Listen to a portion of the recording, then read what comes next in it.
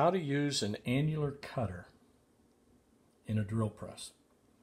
All right, we purchased this Nico 6-piece annular cutter set.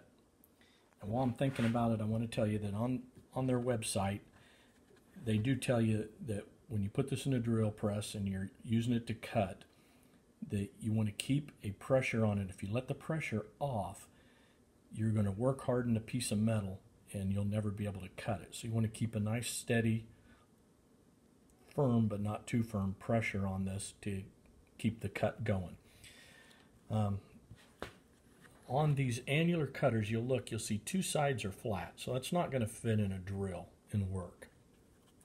And what we need to do is cut into this piece of stainless and make some nice clean 5/16 holes. What you have to do is purchase what's called first of all, these shanks are called Weldon shanks. That's a 3/4 inch Weldon, W-E-L-D-O-N shank. And what you need to do is purchase this tool made from, get their name here, AccuSize, that you can see right here. I got this off of Amazon. Make this easier to see.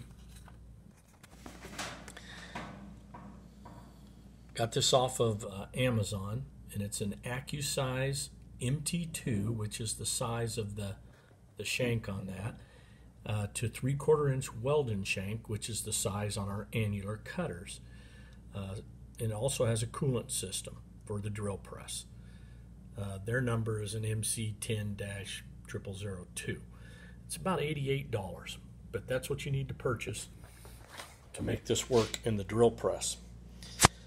All right, now here's where the issue comes in the drill press. Normally, your drill press will be